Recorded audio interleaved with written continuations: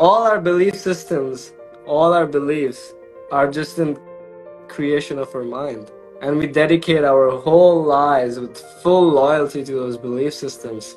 And they just are controlling us. They're not who we are. Like a soul, on a consciousness level, we don't have a belief system. We don't have a religion. We don't have a caste. We don't have a nationality. We don't have an identity. We're just an energy that has no fixed nature and has no fixed goal, has no association with just one thing. It's everything.